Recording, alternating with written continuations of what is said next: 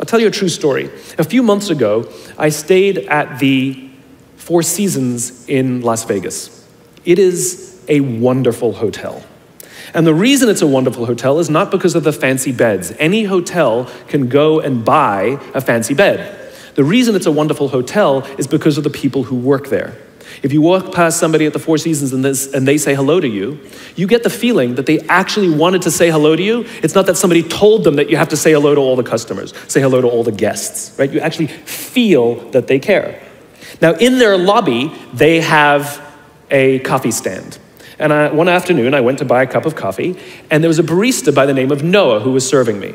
Noah was fantastic.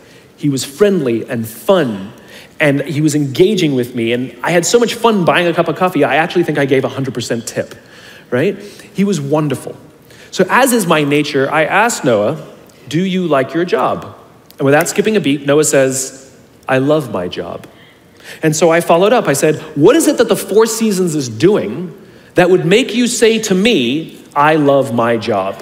And without skipping a beat, Noah said, throughout the day, managers will walk past me and ask me how I'm doing, if there's anything that I need to do my job better. He said, not just my manager, any manager.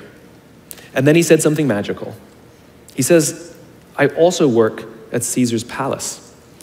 And at Caesar's Palace, the managers are trying to make sure we're doing everything right. They catch us when we do things wrong.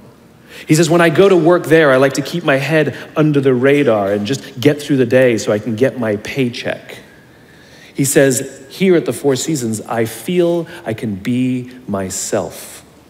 Same person, entirely different experience from the customer who will engage with Noah. So we in leadership are always criticizing the people. We're always saying, we got to get the right people on the bus. I've got to fill my team. I got to get the right people. But the reality is, it's not the people. It's the leadership. If we create the right environment, we will get people like Noah at the Four Seasons. If we create the wrong environment, we will get people like Noah at Caesar's Palace.